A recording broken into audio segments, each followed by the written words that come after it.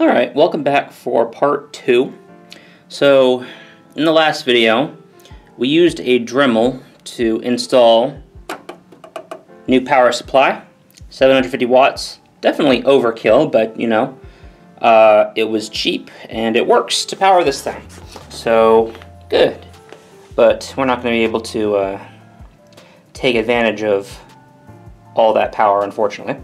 Now, one of the snags that we ran into in the first part of the video, and to be clear, it was unexpected, but part of these types of videos is that they are experiments and they're, you know, learning experiences. So you run into some snags, but you have to engineer a workaround. That's what we do. We're all engineers here. So I had to work on getting a graphics card that could fit into this thing. So the problem is that, number one, you see this big-ass CPU cooler. The idea, it's a pretty good idea. So the idea is that the way that this airflow works is that this has a big fan up here in the front, and it will bring in air and go through and exhaust out the back. And I believe there's, in the original system, this power supply has a fan in it too, but I believe in the original system, this fan on the CPU cooler is the only fan in the entire computer. Now, to be clear, the CPU that's running in here, I believe it operates at like 2.9 gigahertz, at least the original one. This one, the one that I upgraded in here, does not. But the original one was like below 3 gigahertz. It was a dual core, and I believe the original power supply was a 300 watts or 275, something like that. So it's not a very power-hungry system, at least the default configuration is not. So I can understand that, but we might want to maybe later on, I don't have one on me right now, but eventually, might want to zip tie a fan back here for an exhaust, potentially. You can kind of see how big this, kind of hard to see, but how chonky that steel or aluminum block on that CPU is. Pretty huge, pretty overkill too, because this is a Core 2 Quad Q6600 is what I upgraded it to. But anyway, like I was saying, we have to find a graphics card, but the problem is that the clearance between the cooler and the steel case, this clearance, not very big.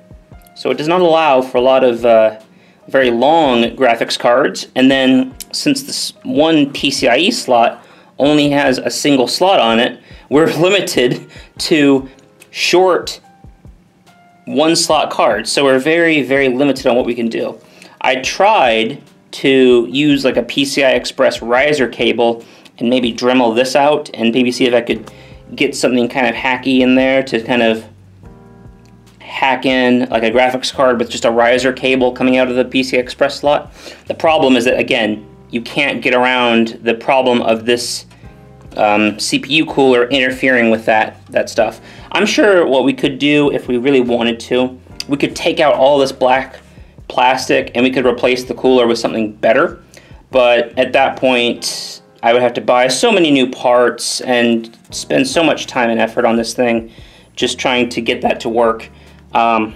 It's just not something that I'm willing to do for the sake of this project. So I just tested the system to see if it would post with a GTX 650 Ti last time, but for this time, for this part, I got this. This is an R7 250. I believe this is a, oh gosh, I think it's a 2 gigabyte card. I believe it's 2 gigabytes, although there are 4 gigabyte variants, but this one cost, I think, 10 bucks. So, but this is going to allow us to play some games, not a ton, but some. I'm not expecting this to be a huge performer, but mostly I just needed it because it has a display port. So that's going to allow us to connect to our monitor. So that's good. That's what we needed. The original 3450 that came in here had one of those DMS59 connectors. So that would limit us to either VGA or DVI, which is what we did not want. So this is going to be our GPU. So then with the GPU, new CPU, got our RAM, and our power supply, we should be good to go. And I'm going to show you guys, once this is installed, I'm going to take you through the Linux install process. All right.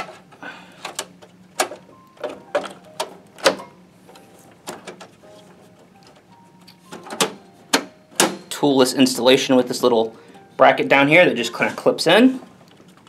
And we're good to go. So there you have it, Q6600 R7 250. So I'm going to close this thing up, see if we get a post, and we'll go from there. All right, so we have a post on the screen. Gotta put a keyboard on there, but I have one, so that's not a problem. And then I have a boot media here. Currently, we have an SSD and 2 hard drives in here. None of them have an operating system on them, but this USB drive does. So this is what we will be using to put Linux on there.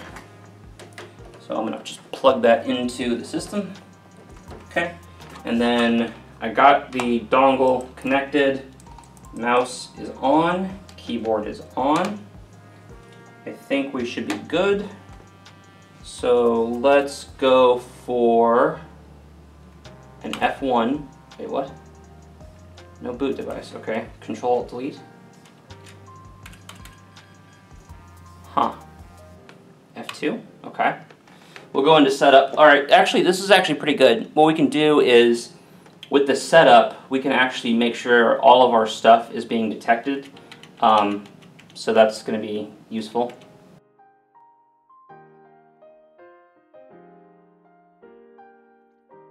The next day. Okay, so this took a while, but eventually I was able to get this booted up and working. For some reason, I had it Linux Mint installed on a another USB, but for some reason, I don't know if it was Gen 2 or something, but it was just taking forever. So I got it on a USB 3 thumb drive, and let's go ahead and go through the install process. I think I said in the last video I was going to use Ubuntu. I'm using Linux Mint.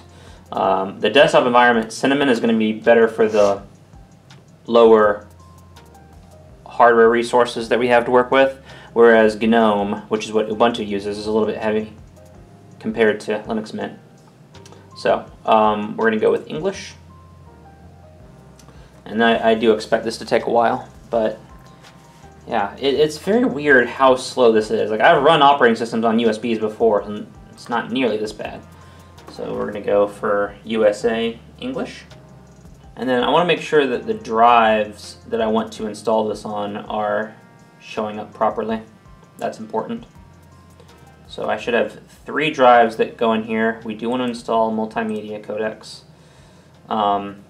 And then this is the version of Linux Mint. I think there are 2. There's one that's based on Debian and one based on Ubuntu. This is the Ubuntu-based one. The installer, following disks have mounted partitions. Yeah, we just need to get rid of everything. Alright, so this is the one that's going to be based on Ubuntu, and that's just going to allow for some more compatibility. And then in an upcoming video, I'm going to show you how to update the drivers on Ubuntu-based systems so that you can use older AMD graphics cards. So if you have a graphics card before the RX 500 series, you'll be able to get the drivers that will allow you to play some games on it, just in case you have an old one. I know that is kind of going a little bit far back, but there are still a lot of people that have graphics cards from those eras, and I want to make sure that I can help them, because I was trying to play games on one of those old cards for a while back, and it was not fun for me. So we're going to want to erase the disk and install Linux Mint. So, okay, so let's make sure. Okay, great. So this is awesome. So look at this. All 3 of our drives are appearing right here. Okay. So we have our Kingston SSD. That's what we're going to install on. But we also have our 320 gig hard drive and our 640 gig hard drive. But the 240 gig SSD is what we're going to want to install Linux Mint on. So let's go ahead and go for the install. And then I think we just kind of let it happen, essentially. Oh, this will take a while. I'm just going to cut to when this starts doing its thing.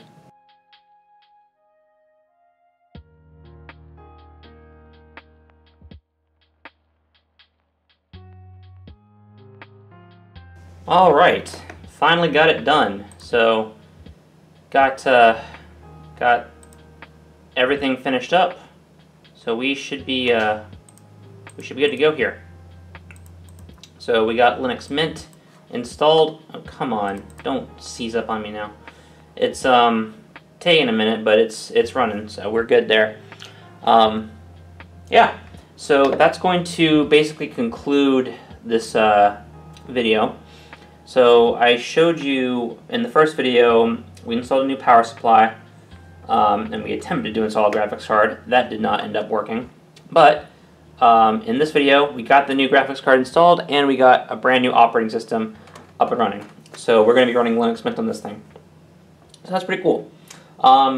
I might show some gaming performance later on. The next video that I want to actually make with this thing is showing you how to update the old AMD drivers so that they'll work with older cards and actually play games with them. Because that's an issue that I ran into on Linux with an older AMD card, so I'll show you how to do that. But yeah, that's going to conclude this part 2. So yeah, thank you for watching. Hopefully it was at least a little bit of entertaining watching me go through the hell of installing a new Linux distro. So yeah, but thanks for watching, and we'll see you next time.